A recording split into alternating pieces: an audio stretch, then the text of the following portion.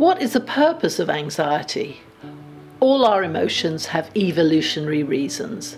The classic emotions are mad, angry, bad, guilty, sad, depression, glad, happy, and scared, anxiety. Being angry triggers flight or fight and can get you out of trouble. Feeling guilty makes you behave better. You won't jump on a plane and leave your family when the going gets tough. Depression often makes others try to nurture you, which is what you need. And there are no problems with glad, that is happy. We all love being happy. Being scared or anxious is a growth area. We have so much to make us anxious today. We have the 24-hour news cycle, and when you have had a baby, you are much more sensitive to bad news. The flood of oxytocin after your baby's birth, which is designed to make you more sensitive to your baby's needs, also makes you more vulnerable to anxiety. So that is why the year after your baby's born is a very vulnerable time emotionally. Perfectionism has become a driving force. One can't maintain it, but many women's inner dialogue can make her feel bad if she does not live up to the images she sees. The leading symptom of anxiety is fear. This can be compounded after having a baby if you have had a traumatic childhood yourself. We are wired to respond to situations using emotional tracks laid down in the past. If your childhood was difficult and you were on alert because your parents were unpredictable, this sense of danger is triggered when you have heightened vulnerability. Of course, you cannot do anything about your childhood now, but you can use reason and challenge catastrophizing. Most of what you worry about never happens.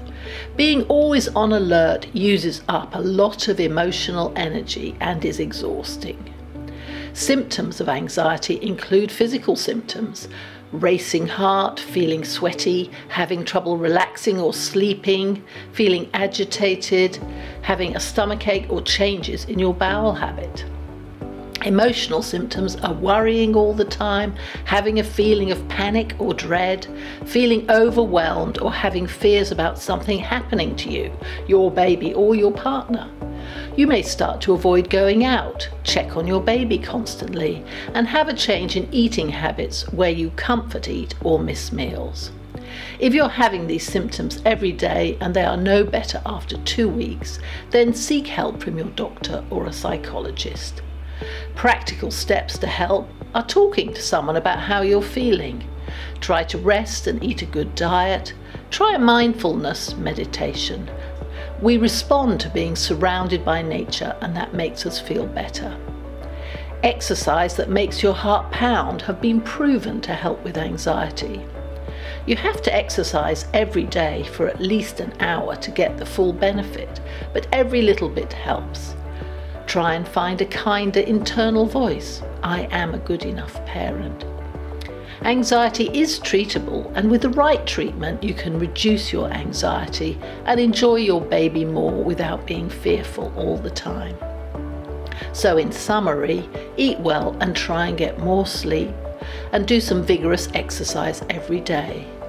Ask for help from family and friends, but not if they're critical, and see your doctor if you still feel overwhelmed by anxiety.